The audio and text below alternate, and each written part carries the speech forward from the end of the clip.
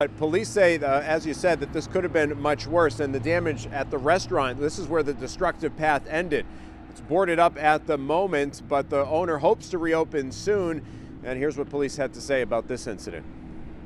50-year-old Aaron Marconi posting bail from his hospital room after police say he was under the influence and drove this smashed pickup truck on 3 wheels down a busy Portsmouth street on New Year's Eve. It was dragging sparks, debris all along Islington Street. Allegedly crashing into parked cars and businesses before an Uber driver held him at gunpoint until officers arrived. I think this Good Samaritan's actions definitely stopped further damage and probably averted a tragedy. As people went downtown for the first night celebration, nearby police say Marconi hit 2 cars, then damaged this Dunkin' Donuts before slamming into Nikki's Banh Mi and Darlene's Subs.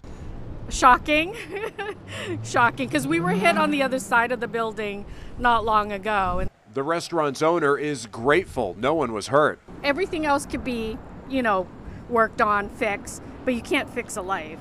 Police say 2 Good Samaritans followed Marconi, trying to end the danger by blocking him at the restaurant.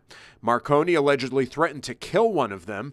That's when the Uber driver pulled the gun. It was legally owned. He abided by all, New Hampshire state laws. He felt threatened, and he was keeping the suspect at bay until police could respond. Marconi charged with DWI, drug possession, and there could be new charges. Well, what do? You cry, or you just, try to be positive? In 2019, I'm hoping that it gets better.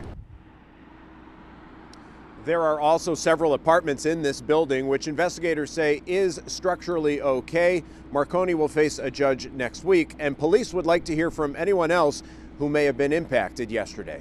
Reporting live in Portsmouth, Mike Cronin, WMUR News 9.